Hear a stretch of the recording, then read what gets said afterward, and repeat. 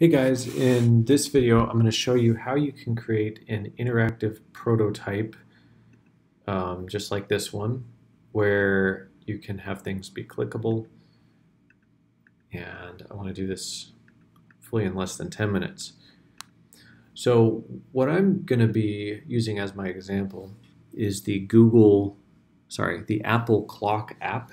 And all I did is I went to Google and I searched Apple Clock app snapshot. You can do any other app you want. Just do something with at least 3 screens. And we're not going to worry about making every little thing interactive. All I'm going to show you is how you can click between screens using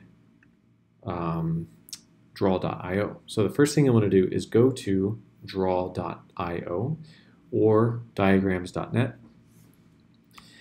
And this is what it looks like. There's going to be 3 tabs with different clocks. So I'm going to delete all this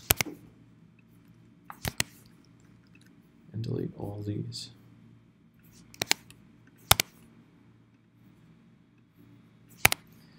Okay, and then delete these different pages. I probably should have just done that. Okay, so the first thing you want to do is you should see down here, it should say page 1. So you're just going to double click and then just change it to whatever the name of the page is. In my case, it's going to be roll the clock. The second thing I did is I went to view and I turned off grid. So click view and make sure grid is unchecked. Next, you want to make sure you go down to more shapes and make sure that iOS is checked under software, so you can get the iOS UI screen. Okay, so that's going to be the first thing I do. I'm going to add the app screen here. And next, I want the image for reference, so I don't have to keep jumping back and forth between tabs. So I'm going to right-click on that image result, copy image address, and then I'm going to click the plus, choose image, paste with Command or Control V, and then click apply, and there it is. So we're on the world clock, which is this one right here. So first, I just want to create this bottom navigation here. So I'm going to click the rectangle tool and then just put a rectangle at the bottom here. I'm not concerned about this being super accurate. I'm just concerned about adding some interactive buttons. So I added a rectangle, then I added a circle, and I'm just going to add 5 circles. And I duplicate this by pressing Control or Command D for duplicate. And notice how that blue line shows up. You definitely want to have that blue line show up so that you know you're centered properly. So I'm going to space these out a little more. Maybe like that. You might have to be careful if you're too zoomed out, it's going to start dragging these other controls and stuff. Okay, so there they are. Got my buttons roughly down there, and then I'm actually going to click that and hold Shift, select all of these with Shift held down, and just drag them up slightly so I have room for my text. So now I'm going to click here on text, and then I'm going to put this down here. I'm going to call it world clock, and it's very, large, so I'm going to shrink it down. So you can double click on this to highlight it, and then click these down arrows until it fits on one line. So it looks like 6 points is the sweet spot, and just center that. And then maybe move these both over. And I'm doing this with the arrow keys on my keyboard. Okay, now I'm going to duplicate that, center it under here, call that alarm, duplicate that, call it bedtime. Actually, I'm not even going to create that one because we're not going to make it clickable. So stopwatch. So those are going to be our 3 clickable buttons. Okay, so now I'm going to start replicating what's on this screen. So basically, all I'm going to do is add the city and the time. You can, of course, add more details if you want.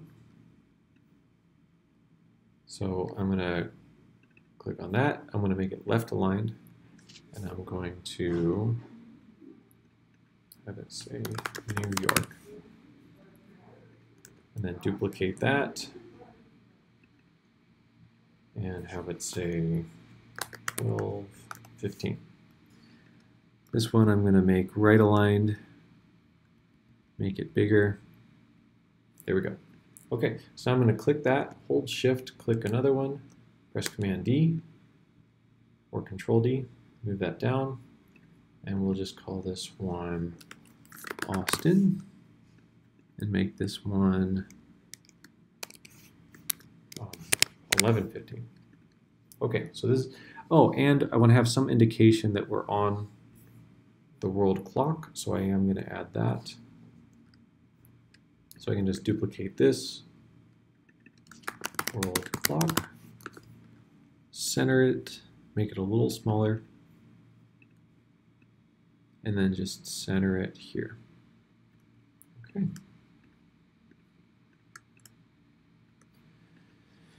All right, so at this point, I'm going to duplicate this page so I can create the other interactive pages. So I'm going to go down here, click the 3 dots, click duplicate, and this one I'm going to call alarm, rename.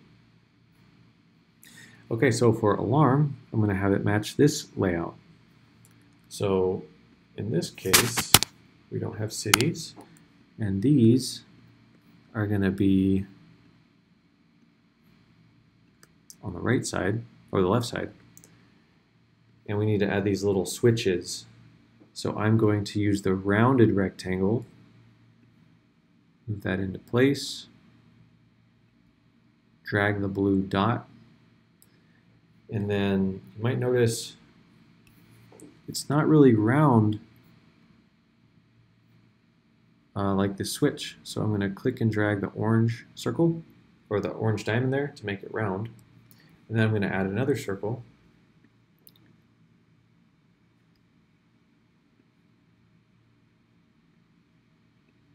To make that little switch, just like that.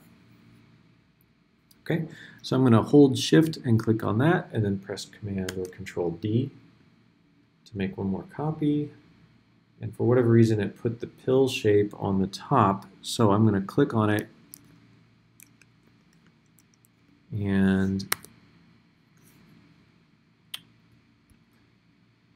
to move it backwards, I'm guessing it's Command B.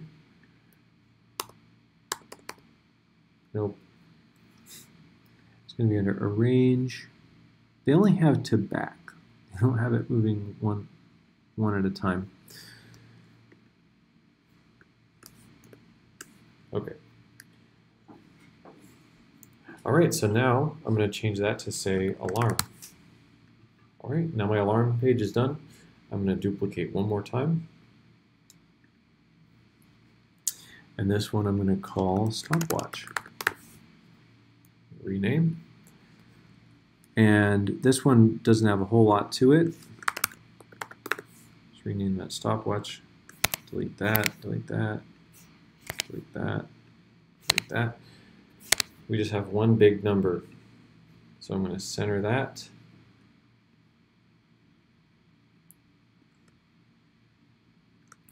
And then type 00:00:00 or dot 00. Make it a bit bigger.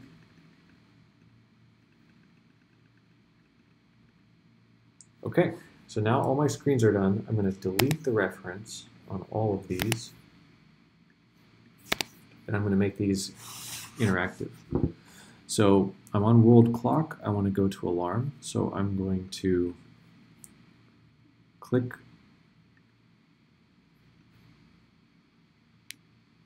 on the circle, and I'm going to right click and click Edit Link, or you can press Alt-Shift-L on the keyboard. And now I want Alarm to go to Alarm. Click Apply, and I want Stopwatch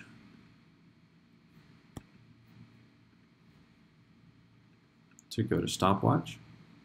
And since we're already on World Clock, we don't have to have this go anywhere.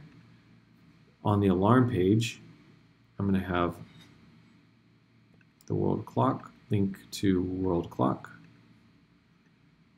and have Stopwatch link to Stopwatch. And then on the Stopwatch page, I'm going to have World Clock link to World Clock. Oops. And then have Alarm